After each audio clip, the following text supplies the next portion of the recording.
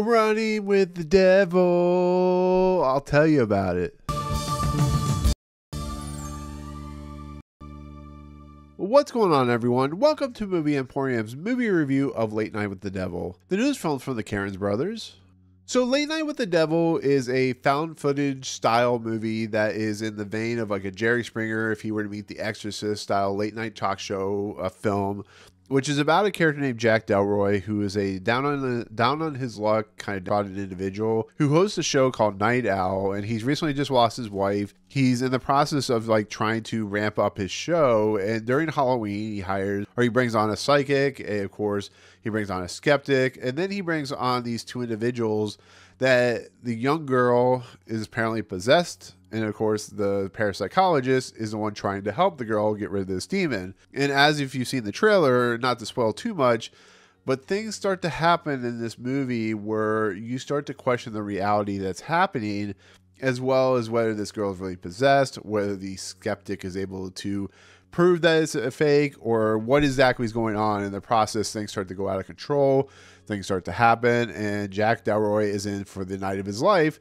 when it comes to his show Night Owl. So that's kind of the synopsis about whether this is a real story or, in essence of like the film itself, and when it's becoming, with it being found footage and stuff like that. So Late Night with the Devil has been around since South by Southwest in 2023. It garnered amazing reviews, says like one of the best horror films in years. It's a film I've been looking forward to. It's not something I put in my top 10 just because I didn't really know much about it. But once the teaser released finally in 2024, and now it's releasing in theaters, this pretty much shot up to like one of my most anticipated films because, I love the idea of taking a late night talk show, using some demonic possession stuff, and then having it kind of go out of control, spiral out of control, watching individuals kind of react to that. It's just, it is what it is. It's something that, could be entirely unique. And that's from what I hear is that's exactly what it was. But you never know what you're getting when it comes to these types of films. And on top of that, after the success of, Talk to Me, which was from two Australian brothers, we're getting another set of brothers who are Australian are bringing a film that is supposed to be totally and wholly unique when it comes to the horror genre. So, this also has David Dastmalchian in it. It has Ian Bliss. It has a very interesting, unique cast that maybe new people or so on and so forth. So the question really remains is this film worth watching? Is it as hyped as it should be? And I'll put it this way.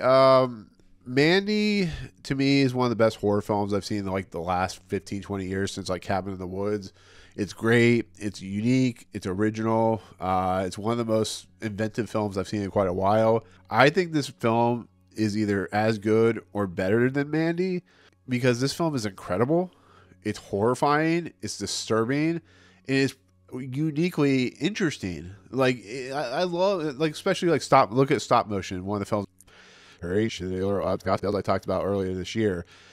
That's a film that also is very uniquely interesting, and it kind of takes the horror genre and does something really different with it. But this does something completely different with the horror genre. Is something that I haven't seen hardly ever, which is something new and original and kind of authentic when it comes to how the horror genre is used. You can have like your typical PG-13 Conjuring universe horror film, and that's perfectly all right.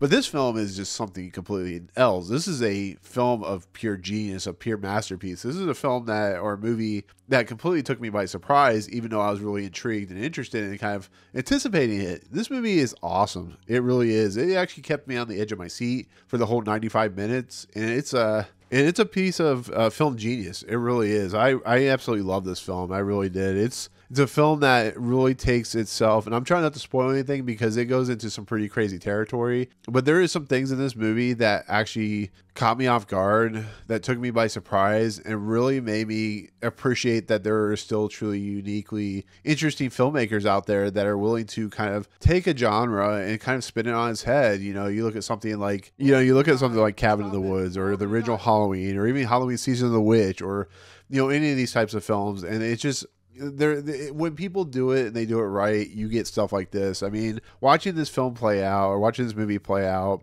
and it starts out kind of like a 1970s kind of talk show, late night talk show. We get a little bit of like Jack Delroy's history and kind of how he leads up to Scandal. Then we get into this like really cool kind of like very 1970s talk show, variety show, late night show, or whatever you want to call Night Owl. We see kind of like, you know, the skeptic, and we see the, you know, because this takes place during Halloween, we see like the skeptic, and we see the psychic and stuff like that. And it's just a really cool aesthetic. It really is like how the directors put filters on to make it really feel like a 1970s TV show, how everybody reacts to everything, how the cameras work. And it is very much doing with its set pieces and set design and kind of the clothing and how people are acting. It does it really, really well. And then when you go behind the scenes, when it cuts to commercial, it goes to black and white, like kind of like a documentarian type footage setting in a lot of respects. And you see kind of the nuts and bolts of how people are truly reacting, how, you know, when you see what's on the screen, it's not necessarily what happens behind the screen. And then when the things start happening that kind of make this story kind of move into like weird different directions, you see how the main characters and the main actors react to everything. It's really, truly impressive to watch, and it really does a nice job. And the Cairnes brothers, sorry if I mispronounced that, they do a really authentic approach to just making it a truly unsettling film when it comes to like what they're presenting. And I got to give them a lot of credit for that. I really do. You know, watching the skeptic go, here's $100,000 I will give to anybody that can prove or can disprove my theories that there is no really demonic possession or anything like that. And you see it kind of in footage like that. And then you bring on this young girl and this woman who's the parapsychologist and the one possessed. And you start to see kind of how things project. And you see how the psychic, Ian Bliss's character, who's amazing in this movie, how he is able to, he's trying to disprove everything, and kind of how his character arc happens. It's really, really well done. And once again, as the movie moves along to its eventual third act ending, you're starting to question, like, what exactly is real? What exactly is not? And when it finally concludes to its eventual ending, you're like on the edge of your seat going, this is insane, watching, you know, how they kind of deconstruct the horror genre and how they deconstruct what truly is like in your brain and what are you being manipulated and how you're being manipulated. And it really is awesome. There's a scene in here where the Ian Bliss character, the Carmichael or whatever his name is, he basically, as you can see in the back, this is the reason I'm using my Twilight Zone background, is because he uses the hypnotizing, like the spinning circle or whatever, and like stuff starts to happen, and it really starts to question your reality of what exactly is true and what is not. And it's done to perfection. It really is. I was so impressed with what I was watching. And there's scenes in this movie that rival anything in horror that you will see, and your mouth will be truly a gasp and a gape, because you're like, oh my God, am I seeing that? Is that really happening? It's really crazy and really great. Now, when it comes to the ending, I don't want to spoil too much, but it goes places and it does things, and then it does something else that I wasn't expecting. I was expecting the movie, you'll get to a point where you expected the movie to end there, but then it continues, and you're wondering what exactly is happening, why it's happening, for what reasons are the directors using this particular subset of stuff. Is it really this part? It really is a thing that might confuse people, so some people might not be on board with it. But I never really questioned, like, is this right for this movie? Is this wrong for this movie?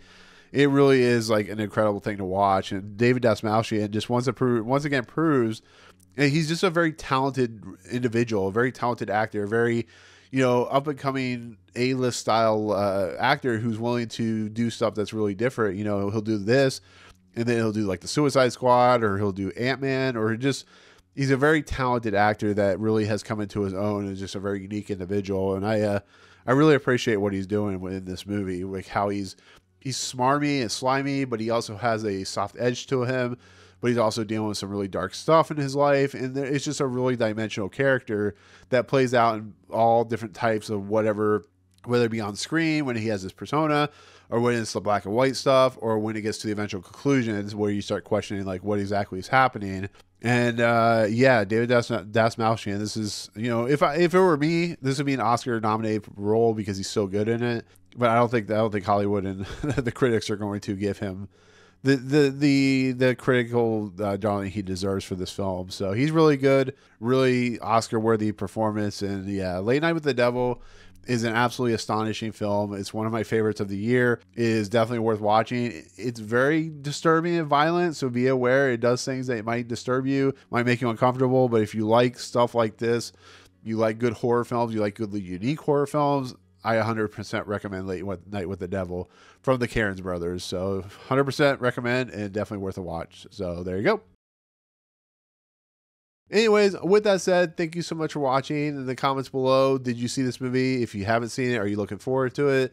It is like 100% on Rotten Tomatoes right now, so, you know, there you go. But let me know in the comments below if you see it or what you think of it. Try not to spoil the third act because this is a technically non-spoiler review, so please be aware that some people haven't watched it yet. But otherwise, thank you so much. If you like what you see on this channel, hit the subscribe button to join Movie Emporium. Hit that notification bell at the top to find what's coming next.